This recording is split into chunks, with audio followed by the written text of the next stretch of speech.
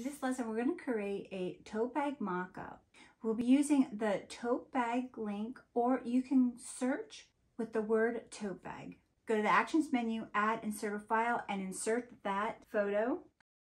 I'm going to expand this so it fits my screen. Just wanted to shift this up so my mugs show. I really love this photo for the tote bag. We'll be able to have the texture in this bag show because it's light and solid. You also have the option to put a design on your mugs as well as add a photo frame with art to the background wall. You could really layer this up if you want to. I'm going to add a layer and grab a color.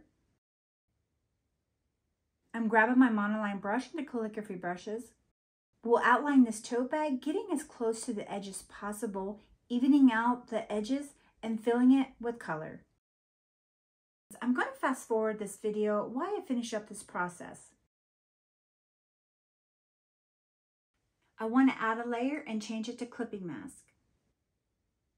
I'm going to rename this layer Artwork. We can change the bottom layer here to any of these blend modes because it is a light color as well as a solid color. With color burn, it does really show the highlights and shadows. With this, you can tell the sunlight is in the upper left, shining in on the toe. And the shadows are more predominant on the right-hand side in this photo. Adding artwork.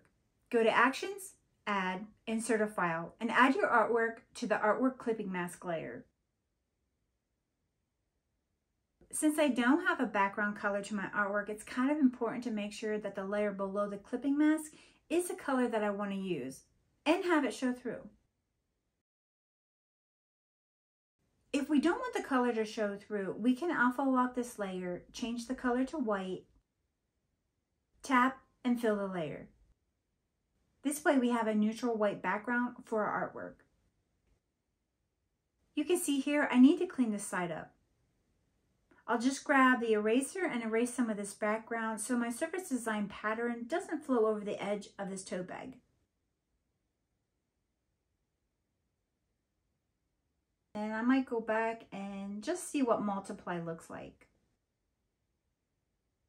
If you do want a background color and you want to offer it as an alternative to your artwork design, just go back and fill the layer with a background color that really makes your artwork pop. This is a photo that I truly love, not only the coloring, but also the different options that you can take advantage of by adding your artwork to.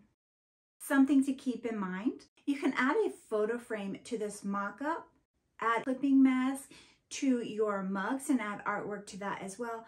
And you can also add additional images to fill up your mock-up, like this example.